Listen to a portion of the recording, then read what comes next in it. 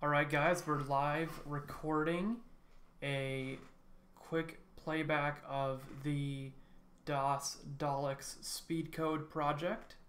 So let me just pull up some notes here and then start going over what happens in the run. So 3, 2, 1, go. Alright, so what you're seeing now is something called speed coding. We're writing TI basic code as fast as possible by using the menus available for the different programming tokens in combination with the catalog, which has a list of every possible token and some other techniques to get every bit of code, every single byte in as fast as possible. The tokens are usually 1 byte.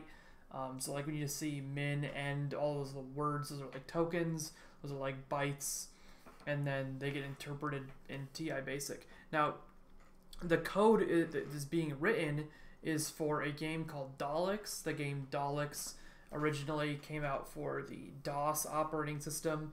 You play as the Doctor, like Doctor Who. You get chased by Daleks, and they chase you optimally once each turn. You have 8-direction movement or can stay in the same place. And then you can, as you're seeing here now, warp with the use of the Tardis anywhere on the map, but you don't want to use the warp too much usually in casual play because it can result in you getting owned by the Daleks. There's no guarantee of safety with the use of the Tardis because it's infinite.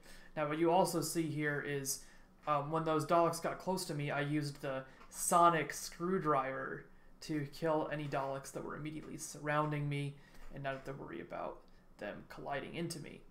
So then you can see that again here in this one. Daleks actually can collide into each other, and that is another way of killing them. So we're doing 10 levels of this, or really 9 levels up to the first 10 enemies to demonstrate how the gameplay works. And it gets a little bit slower as the game goes further, mostly because we are, well, 2 reasons really. One, each increasing Dalek causes more processing time for the basic interpreter. Basic is really slow. We're getting like one update of the screen every 2 seconds or so. Sometimes closer to 1 second depending on the level. And some other RNG lag, as you might call it. Another great thing I did with this run is I programmed a extra unnecessary random call into the game. So the game actually has a bug intentionally so that the RNG is more easily manipulated.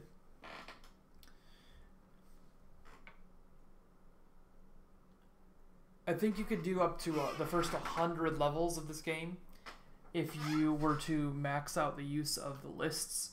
Lists are one of the data types used in BASIC to store data. So you could have up to 100 Daleks in one list, and that would probably work. It might be 99 is the list limit anyway.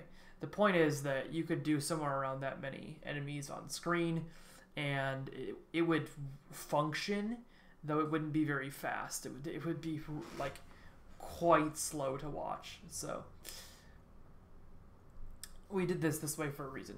You can see here warping to cause the Daleks to chase you optimally as a way of manipulating them to run into each other. I liked that little trick. And you can kind of tell probably as we're getting into later levels, the movement loop is slowing down. We're having to wait longer and longer.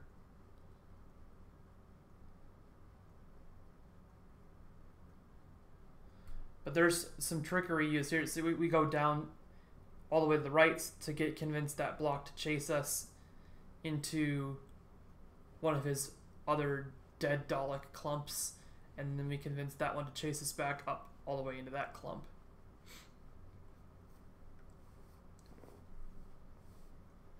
There's a score displayed between each level, but it's difficult to see it with you know, the TASing aspect, clearing the score out as fast as possible. There was the use of the Tardis again.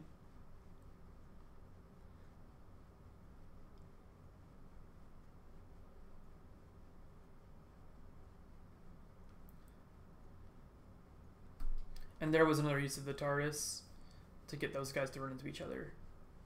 And now it's just waiting for these guys to finish out the level.